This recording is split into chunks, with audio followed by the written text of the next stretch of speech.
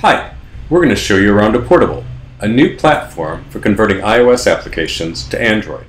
For some preliminaries, you need a Mac with Xcode installed and an Android device of some kind, like this Google Nexus 7. First, create an account with Apportable to get your copy of the SDK. Go to the My Account page and copy the download link into a terminal window. The first time you run this, it's going to download a bunch of dependencies, including the Android SDK. This is a few gigabytes in size, so it could take a while. Pass the time with a stimulating game of Osmos, powered by Apportable. After the SDK finishes downloading, we need to add the Apportable SDK bin directory into our path. We've pasted the instructions for this right into the terminal output, so just copy that and paste it in.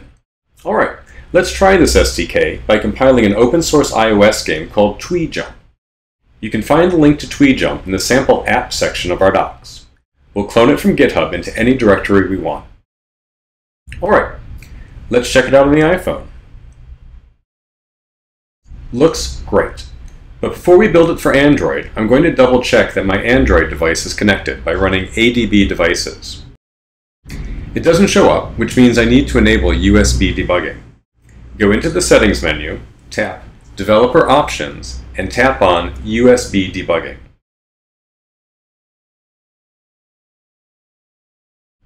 Now it shows up, so we're ready to build the app. Type Apportable Load.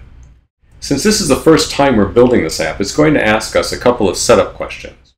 Are you running OpenGLES 1 or 2? Tweejump is OpenGLES 1, so I'm going to enter 1. And then, is it primarily a portrait game or a landscape game? This is a portrait game, so I'm going to type P. Then it goes ahead and compiles, and here it is running on my Nexus 7. The app is playable, but it is designed for the iPhone 3G, so it looks too small on this device. I'm going to fix this using the UI screen extensions to request a virtual screen that is the size of an iPhone 3G. To make sure this continues building on iOS, I'm going to guard this with an if-def Android. Alright, now I run Apportable Load again. There we go. We've successfully converted our first app to Android. You can learn more about the SDK and get help at docs.apportable.com.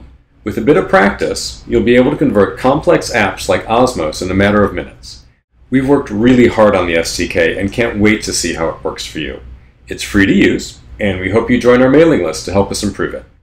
See you on Android!